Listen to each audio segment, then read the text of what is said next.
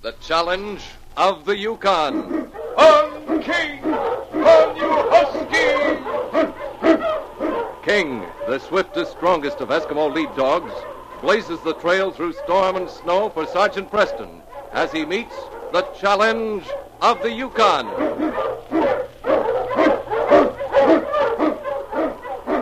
Sergeant Preston was typical of the small band of Northwest Mounted Police who preserved law and order in the Yukon during the gold rush of '98. That was the year that brought over 50,000 men swarming into the Klondike region, and the greed for gold led to frequent violence and bloodshed. But in spite of the odds against them, the force preserved a splendid record in maintaining the right. The challenge of the North was answered, and justice ruled triumphant.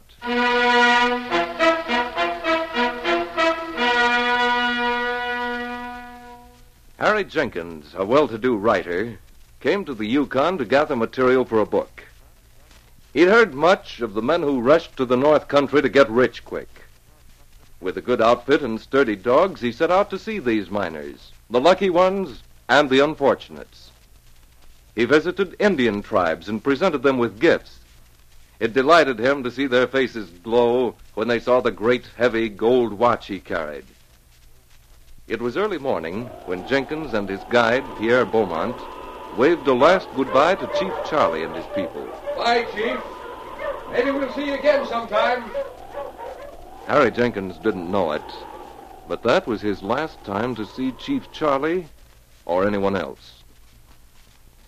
The next day, Sergeant Preston stopped for a moment at the Indian village. No, I'm sorry, Charlie. I want to get to Half Mile this afternoon. The next time I come by this way, I'll plan to spend more time with your people. White man always much in hurry. My people miss see red coat.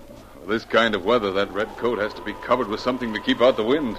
Me sell white man's skin yesterday.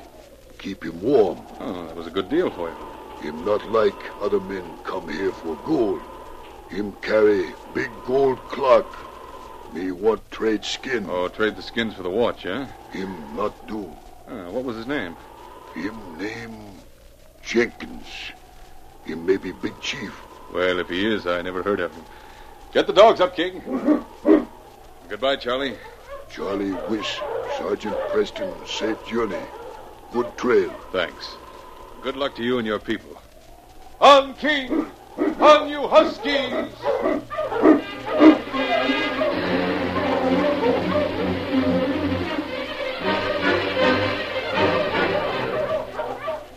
With the wind at our back, we're making better time than I expected. At least we don't have to break a trail this trip. No snow for the last 2 days. Looks like we'll get some before nightfall, though. Seems King's found something ahead there. All right, fella, all right. Ho, you huskies, ho! What's that, you... A man. Yes, King. He's dead. Tracks of another man. Looks like he put up a fight for his life. The other man shot him and then got in the sled and kept going.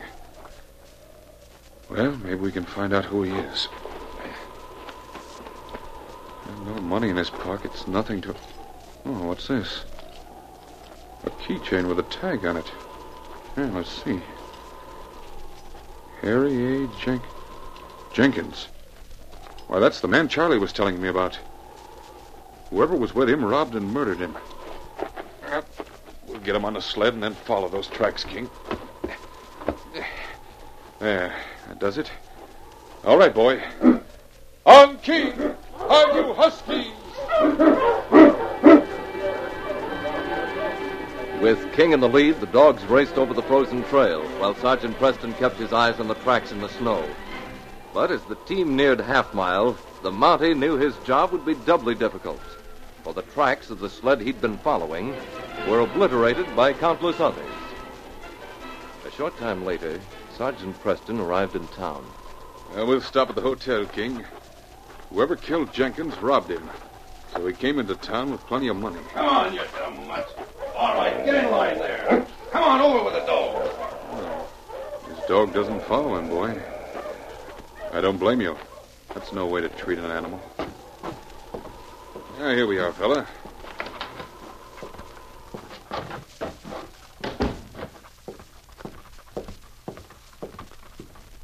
Well, sir, what can I... Hello, Sam. Thought you were a customer, Sergeant. That is, till I recognized King there. I get fooled every time when you got your tunic covered up.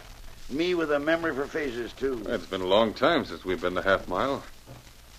But, Sam, we didn't stop in just to pay a friendly call. No? Well, then... Have you had any guests come in last night or early this morning? Well, matter of fact, there's only been one.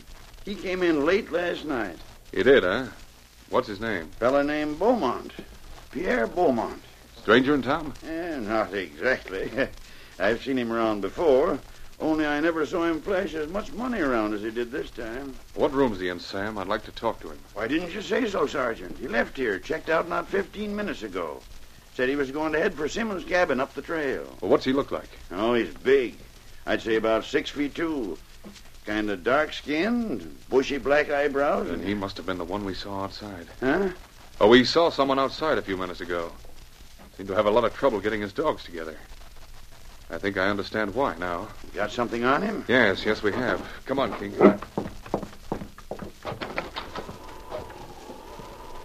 gone. Say, now, I wish I'd known you were looking for him. What you wanted for? We'll tell you about it when we get back, Sam. Right now, King and I are heading for Simmons' cabin. Along most of the well-used trails in the north, there were prospectors' cabins with latch strings hung on the outside of the doors. It was the custom for any traveler to pull the string, which raised the inside wooden bar, walk in, and make himself at home. There was always dry wood in the stove and a square block of matches in sight, so that a man coming in might make a fire with the least possible waste of time. Simmons' cabin was one of these. Inside, the stove was glowing while an old prospector warmed his feet in front of it. His companion walked over to the window, raised his horny hand to shade his eyes, and peered out. It looks like we're going to have company, Pete. Yeah. Well, I don't know who it might be, but from the way he was yelling at his dogs, it sounded like good company to me. I can tell what a man's like from the way he treats his dogs, I always say. What's that you're whittling, Mike? Got in mind to whittle a boat with an Indian sitting in it. Come on in, stranger. Make yourself to home. That's what we're doing. Thanks. Hang your mackinaw over there, stranger. Yeah. Got anything to eat here?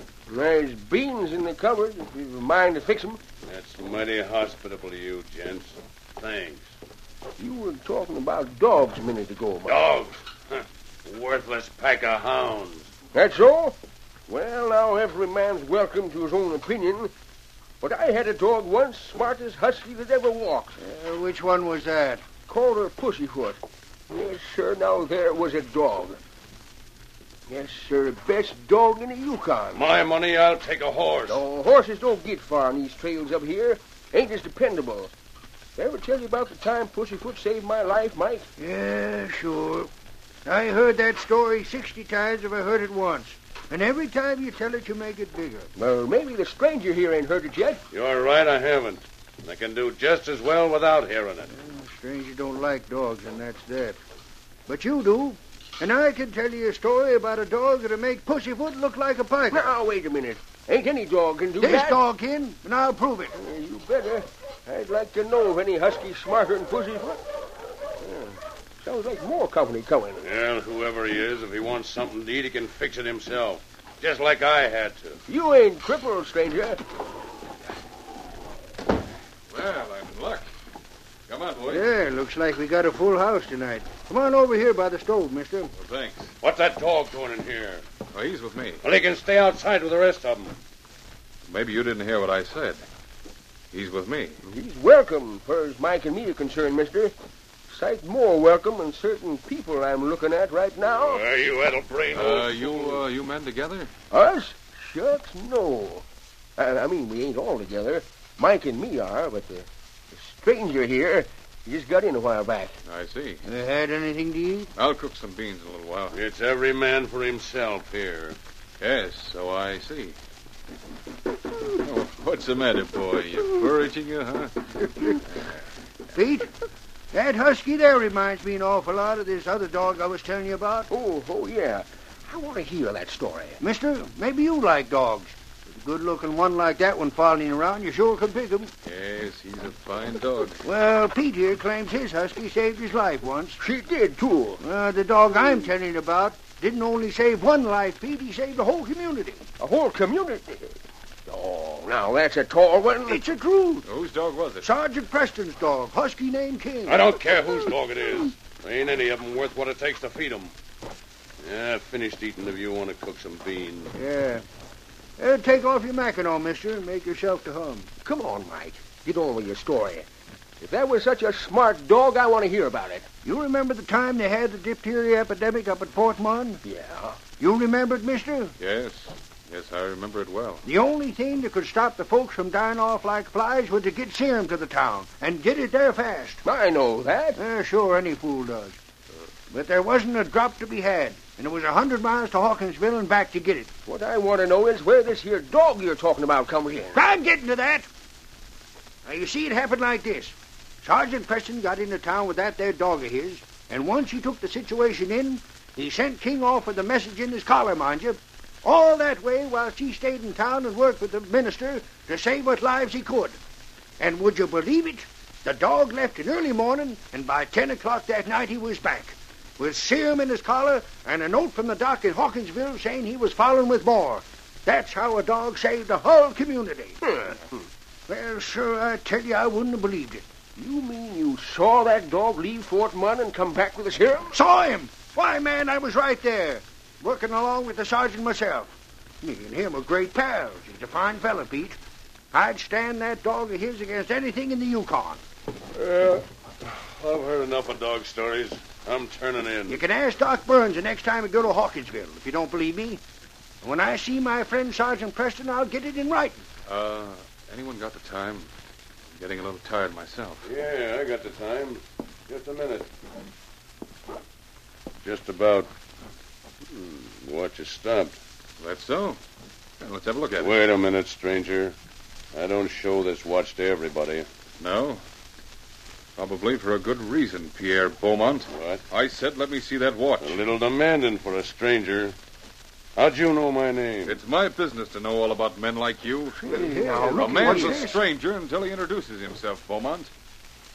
I'm Sergeant Preston of the Mounted Police. Sergeant Preston? You don't have anything on me, Mountie. If your conscience is clear, you'll hand that watch over now. Yeah? Well, suppose I... Hey, look out! He's grabbing for the knife. Oh, no, you don't. Quiet, boy, quiet. Now I'll have a look at that watch. Well, no wonder he wouldn't show it to me. Engraved Harry A. Jenkins, 1895. He's our man, all right. That was some sock you landed on his chin, Sergeant. I don't know how you managed it with all them heavy clothes on. I thought it strange you didn't take off your parka. I didn't want to let him see my red coat. And I hated to interrupt your story. Sergeant. Yeah.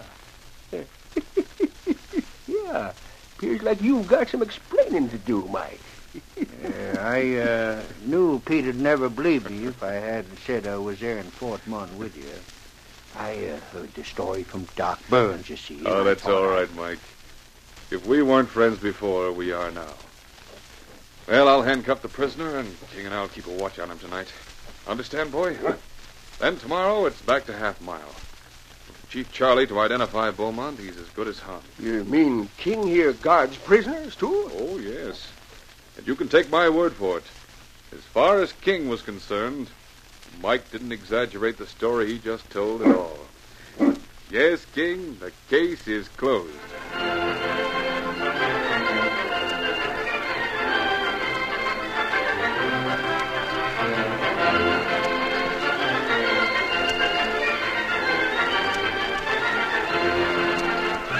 Challenge of the Yukon, a copyrighted feature of the Challenge of the Yukon Incorporated, brought to you each week at this time, originated in the studios of WXYZ Detroit. The characters and events in tonight's drama were fictitious. This is Jack McCarthy speaking.